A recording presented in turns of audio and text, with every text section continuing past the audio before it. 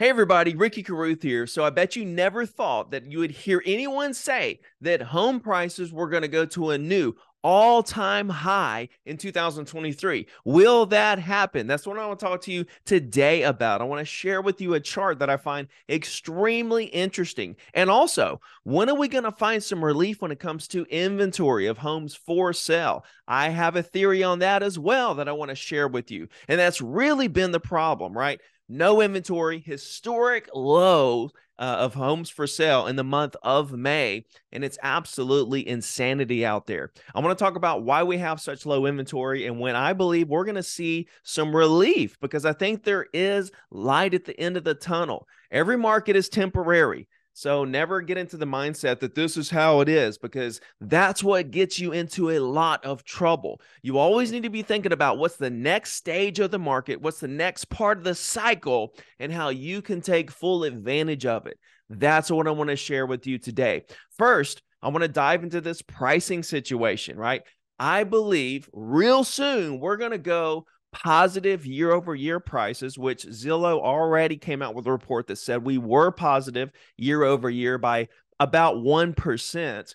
But also, I'm actually seeing signs that we're going to go to a new all-time high. That's right, erasing all the losses of home prices that we've experienced since mortgage rates started to increase. So let's dive into this. I'm going to go straight to the Redfin chart here. This is amazing because we just got the next little piece of this line. You know, every 2 weeks or so, they add to this part of the chart for the year. And the last time that we looked at this, we were 2% below last year at this same point at 379,000. They just came out with the next piece of data, which pushed us up to 381,000. We're literally 1% away from hitting positive year over year numbers. Now that number last year at this time was 385,000. So we don't have much farther to go here, but get this.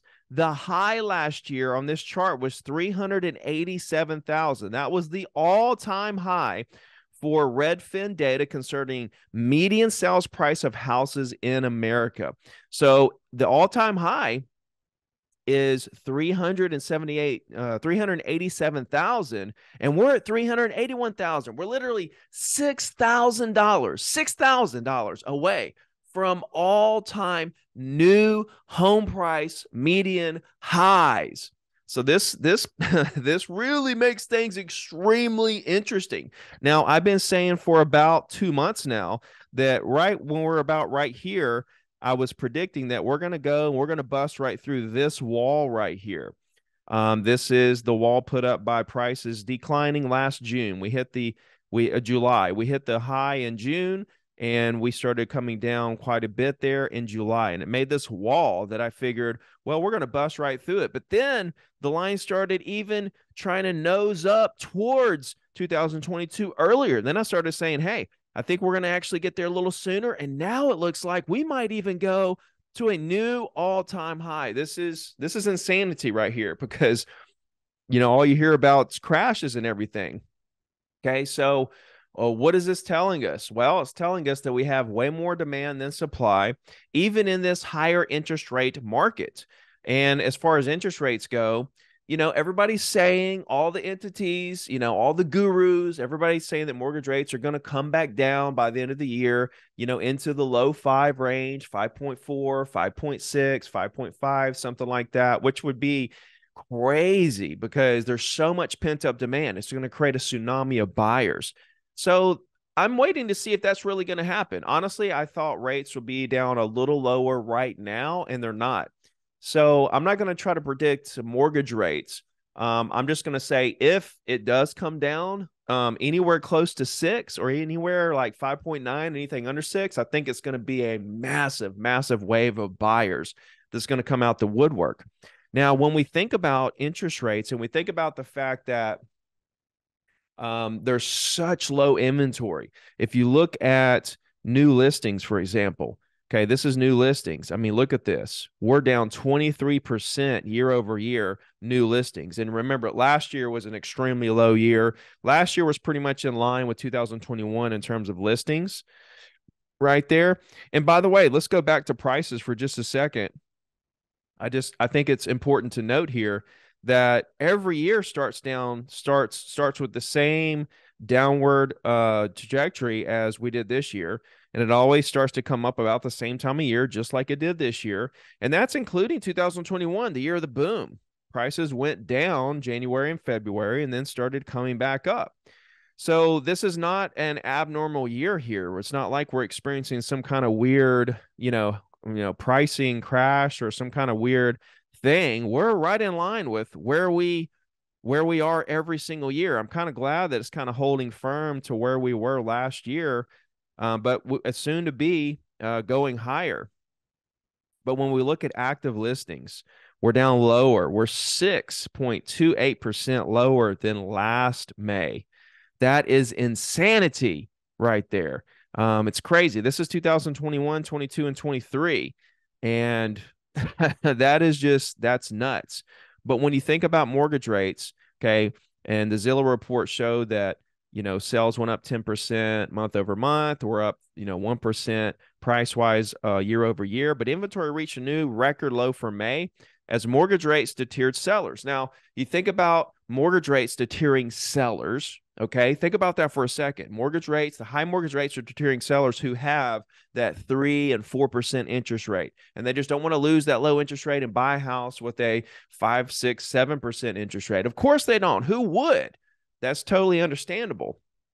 But here's what I foresee. And this is where the huge opportunity is right here. And this is how you can literally visualize a game plan that will put you as being the number one agent in your market, making $1 million, whatever your big dreams and goals are to create this massive business. This is the play. And this is so similar to what happened to me in 2008. I went all in with representing buyers on foreclosures because I knew they were going to turn around and sell those properties at a huge profit in 3 years and upgrade to another property and refer 5 people to me. And that's what happened. And that's how I got to 100 deals a year, representing buyers for 3 or 4 years on foreclosures. This is your 2008 right now. And this is why. The reason that mortgage rates are deterring sellers from selling is the same reason why it's going to make sellers sell in the next coming years. Now, understand the philosophy here. We're having sellers decide not to sell because of high interest rates. That's going to have the opposite effect on people who are buying right now at the higher rates. So everybody feels like, and everybody's in unison, that mortgage rates are going to get down into the 5s over the next couple years. Okay. So imagine the buyers who are buying today at 6 and 7%. And then in 3 years, rates are 5%. Aren't they going to be excited to sell their house? They're sitting on 6%, 7% interest, upgrade to a nicer house at a 5% interest? Yeah, they are. So that's going to help this inventory problem. Now, we're also going to see some relief with inventory when rates get down to 5 now, because you've got this pent up demand of people who are sitting in houses at 4% who really want to move. They're not happy where they are. They need a bigger house. They want a nicer house, whatever the case may be. And they're going to trade up. And they're going to pay a little more interest just because they got to that breaking point. So right now we're not at that point at the 6 and 7 range, but when we get to the 5 to 6 range, we're going to see a little relief with the inventory. And then as rates get down and we give time for the people who are buying right now to decide to trade up over the next 2 to 3 to 4 to 5 years, we're going to see those listings hit the market. And those buyers, those sellers are going to turn into buyers for nicer homes. So planting the seeds right now, going all in on your business to get out there and represent as many people as you can, whether they're buying or selling, because the more buyers you can represent right now during this time of high interest rates, the more great listings you're going to have over the next 1, 2, 3, 4, 5 years, and the more deals you're going to do, because they're going to upgrade into other homes and they're going to refer so many people to you. This is your moment right here to get in there and do the same thing I did back in 2008. That's the opportunity, ladies and gentlemen. So anyway, I just wanted to share this. I think this is amazing that we're about to go not only positive year over year price wise, but we're going to go to an all new high price wise And I'm starting to see light at the end of the tunnel with inventory. Will it take a couple of years for this all to play out? Of course it will. It's not going to happen overnight, but it's not going to stay like it is forever. Every stage of the market cycle is temporary. So don't let this deter you. Don't let this get you down. Don't sit around thinking, oh, I'm not going to make it in real estate. Yes, you are going to make it in real estate. Go all in on your business. Talk to as many people as possible. I tell you what you don't do. Sit around waiting on leads to come to you. If you're doing that, you're not going to make it right now in this business. This is right now the moment where you have to be the one initiating the conversations. So get out there and initiate as many conversations as you can. Build that database. Do your weekly email. Do the things that you know you need to do. Think long-term. Make a bunch of money. Do a bunch of deals this year. But know that you're planting seeds that's going to turn into a massive snowball over the next couple years. All right? Hey, have a great Saturday. I love you guys. We'll see you on the next video. Let's go. I-35 with the top down, quit to tell a hater they should get like me. Seem like everybody wanna be the boss, but it costs and these lames ain't